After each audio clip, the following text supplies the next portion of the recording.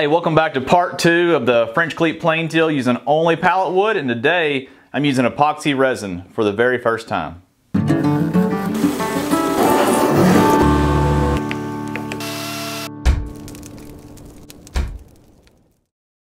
So last time you watched as I milled up the frame pieces of the teal, I went ahead and also milled up a shelf as well. I didn't show that in the last video, and this will be what divides the top of the teal from the bottom of the teal. Hopefully you can see okay, but there is some defects in the pallet wood panels that I milled up for this project, and I want to preserve the beauty of that, but I also want to preserve the strength of the cabinet. So what I decided to use to fill those defects is some resin, some epoxy resin. And I decided to go with the TotalBoat Epoxy Resin. It came in a nice kit that I found on Amazon, and I'll put a link to that in the description. But this stuff has really good reviews, and that's why I decided to use it for this project. So I've been reading about it and kind of studying online and trying to decide. I've never used epoxy resin before, and I wanted to give it a try on this project, and I think it's a perfect opportunity to use it. But I think what I need to do is I need to clean up some of these defects with a little bit of sandpaper and prep the surface. That way the epoxy resin can really bond well to the material. So what I've been trying to do is just take some small pieces of sandpaper and kind of get down into some of these defects and cracks and things, and just clean up the surface a little bit so that it's clean and the epoxy resin can bond to it really well. According to the instructions that I was reading, it's important to get all the dust and debris out of those defects. That way the epoxy has something to bond to.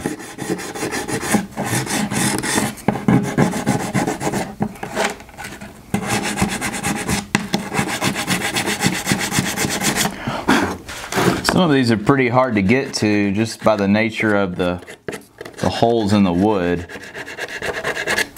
I think for the most part the structure of the panels is strong.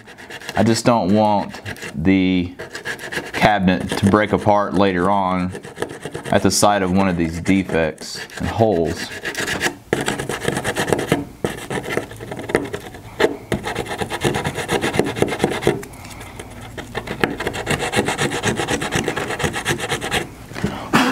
This check here actually goes pretty far down this panel, and I want to be able to get that epoxy down into that check to prevent it from opening up over time.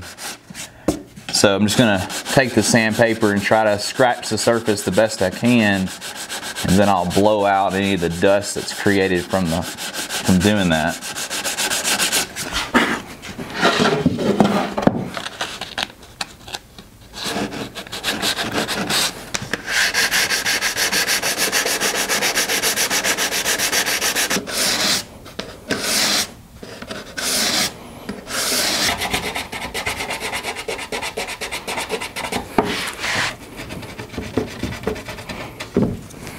A lot of the beauty in this material is the nail holes that's in the pallets, and it sort of runs down the center of the panels, and I'm going to leave those alone unless I feel like one of them is in a place in which it's going to compromise the strength of the panel. But I really like the look of those, and I don't want to hide those with the epoxy. So the next thing I'm going to do is clean out those defects with a little bit of rubbing alcohol. I just want to get the dust out of there, and I also want it to dry really quickly. Now today's video is in by no way a tutorial, because I have never done this before. I've never used epoxy resin in woodworking before, so I guess if you haven't either, we're just going to learn together if this actually works or not. I watched a lot of really cool videos both on YouTube and on Instagram, people making some really neat stuff with epoxy resin, so it really sort of got me interested in it, and I thought this might be a perfect chance to get a little bit of it and just see how it works.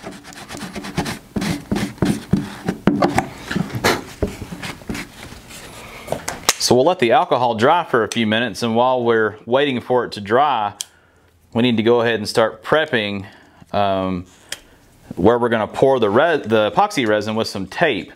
Basically what I'm going to do is I'm going to put some clear tape on the bottom side of the board where the defects are. That way when I pour the resin in there, it won't leak out from underneath. So I think clear tape should work okay. If not, I guess we'll all learn together.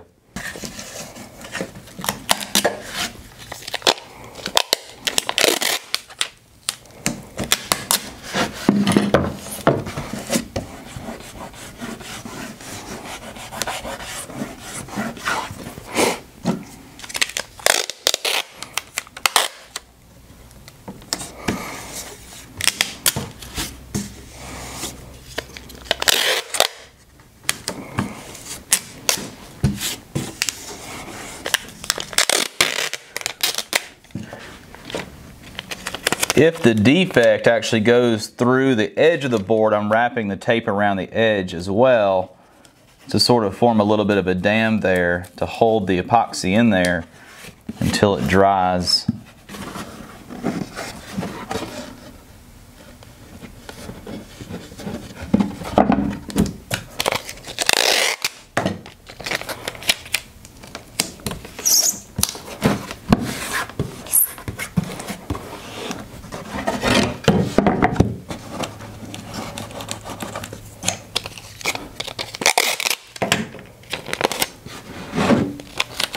So one of the nice things about this little kit is it comes with a special, I guess, nozzle or whatever you want to call this on the top, and it squirts out the correct amount so that you only have to do a 1-to-1 ratio.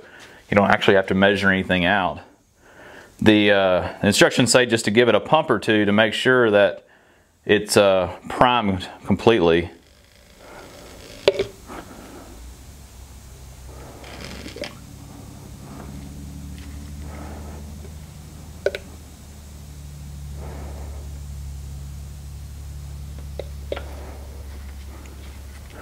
So I don't know how much we're going to need, so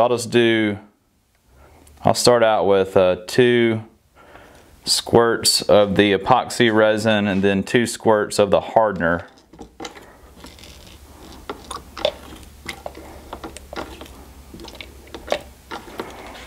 Then the instructions say just to stir that up for about 2 minutes to make sure that the hardener and the resin have time to completely mix.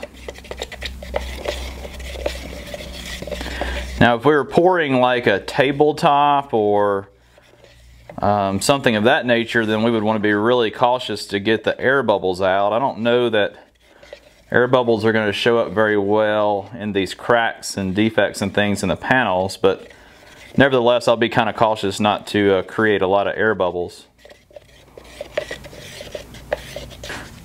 So it's been around 2 minutes or so, so I'm going to go ahead and just start pouring it into these smaller holes. I'm just going to be really cautious not to make a big mess.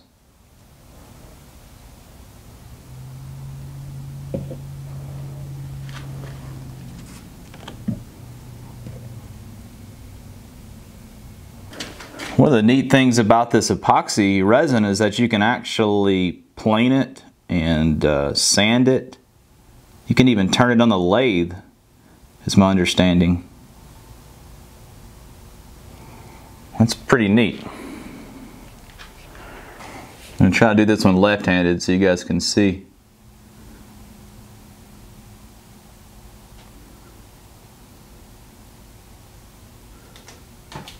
One thing you want to be sure you do is you pour it on a level surface, especially if you're making something like a tabletop or something that's going to really show.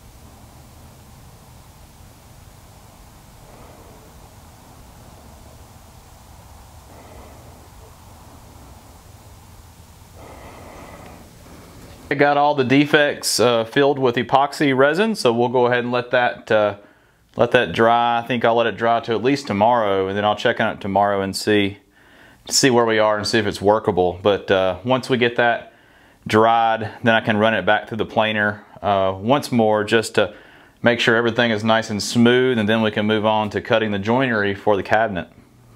So it's been about 18 or 20 hours since I poured the epoxy into the defects in the pallet wood panels. You can see that the epoxy dried really nice and clear. It has almost a rubbery, a really hard rubbery texture. Last night I came out and I actually topped off some of the places, as I think some of the epoxy got absorbed into the wood a little bit.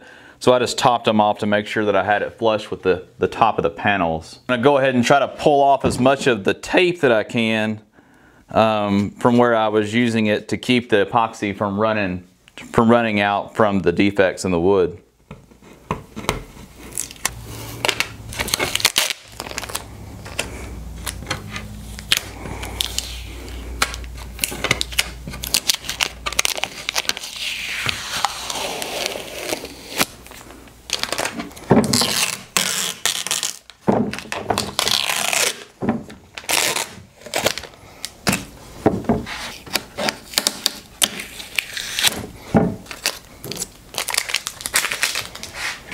So I've gotten, I would say, 90% of the tape off. I can tell you just from having a little bit of trouble getting the tape off some of these joints is to leave the tails of the tape quite long. That way you have enough to grab a hold to pull it off, because if the epoxy sort of impregnates with the tape, it makes it really hard to get off.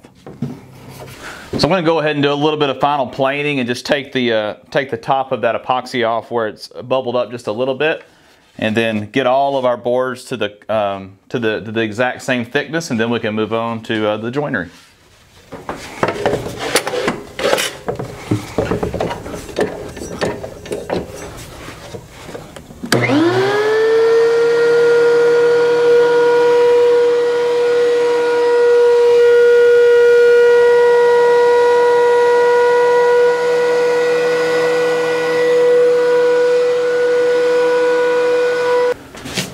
So I got all the boards milled down to their final thickness, which is 3/8 of an inch, and it actually worked really well where the epoxy was poured into those cracks and defects, and I think it'll definitely strengthen the wood a lot. Hopefully you can see here pretty well, but there was a pretty good sized check all the way to here, and starting at the end of this board. And it filled in really nicely. You really can't even see where the epoxy is unless you really get down there and start looking at it. So I think that'll strengthen up that a ton. You can also see here there was a good size defect, and that filled in really nicely and planed down just really nice and smooth. You can't even feel the difference really with your finger as to where the epoxy is versus where the wood is. I did unfortunately have some tear out in the planer here. There was a knot here in this piece of oak, and I had it bound with epoxy, but I think that when the epoxy caught the planer blade, it just sort of ripped the knot out. So I'm just going to go back and pour some epoxy in here to strengthen this up. I may not even plane it again. I'm just going to get it I might even leave the epoxy layer a little bit below the surface, because I've got my final thickness and I don't want to continue to bring it down anymore. I just want to make sure this doesn't break out when I assemble the cabinet. So my plan is to take these boards and actually cut finger joints on the corners to attach the cabinet, the outer portion of the plain tilt cabinet together. So yesterday I built this jig to cut the finger joints, and I didn't film it because I found a really good video on YouTube that I really just sort of copied for my jig, and I'll put a link. I'll put a link in the description for that video. But basically, this jig moves forward and back into my router bit, and that's going to cut a 1/2 inch finger joint in the ends of those pieces of our plane till. I tried it using one of my old router bits, which just has a straight cutter on it, and I was getting a little bit of tear out when I pushed the material into the bit. So I actually ordered a upward spiral bit, and I think it's supposed to be here in the next day or so. And I'm going to use that to cut the joints because I don't want to take a chance on tearing out the oak after all the work we put into this cabinet. So that's probably about all the time we have for today. I'm going to take that epoxy and fill that hole that tore out in the planer. And next time we'll go ahead and start cutting the finger joints. And I think once that's done, this project will go really quickly. There'll just be a few different joinery techniques to attach everything together, and then sort of build the area that actually holds the planes. So anyhow, thanks again for watching, guys. If you like this video, hit the thumbs up. Be sure to subscribe if you haven't already. Hit that bell notification so you'll be notified when I make new videos. Thanks again.